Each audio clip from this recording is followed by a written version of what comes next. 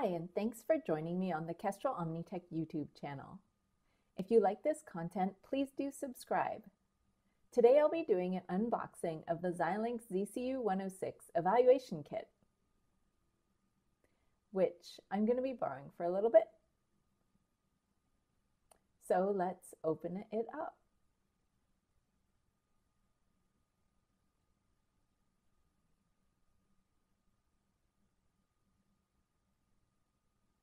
We've got some information about tool versions. We have a quick start guide, and it's got instructions in it for running the built-in self-test. And then on the back, we've got a Vivado Design Tools license voucher. And I'm not going to show you my voucher code.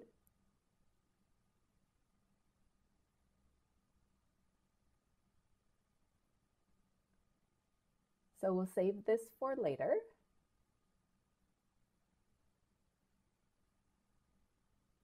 In the kit, we have got an SD card, a USB cable,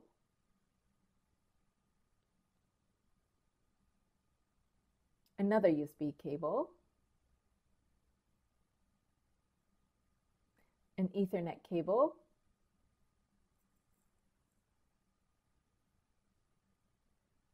a USB hub,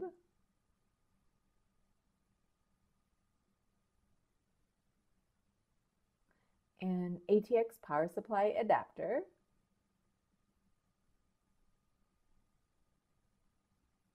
and the power supply for the board.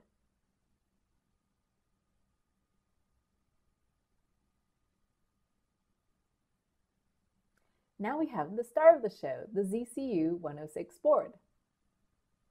So the ZCU106 evaluation kit is considerably more expensive than the ZCU104 kit, which is the other one that allows you to try the video codec unit, or VCU. So what's the difference between the two boards? Both boards have the same FPGA on them, the ZCU7EV, which is under the fan here. But the ZCU106 does give you a lot more on the board. The ZCU106 has DDR4 on both the PL and the PS side. The ZCU104 only has a socket for the PL side DDR. This is the PL DDR on the ZCU106. The ZCU106 gives you access to more transceivers. You have these B and C connectors here. You have some SMA connectors there. You have two SFP cages here. And there's an additional FMC connector on the ZCU106. There's also ARM trace, which is this connector here.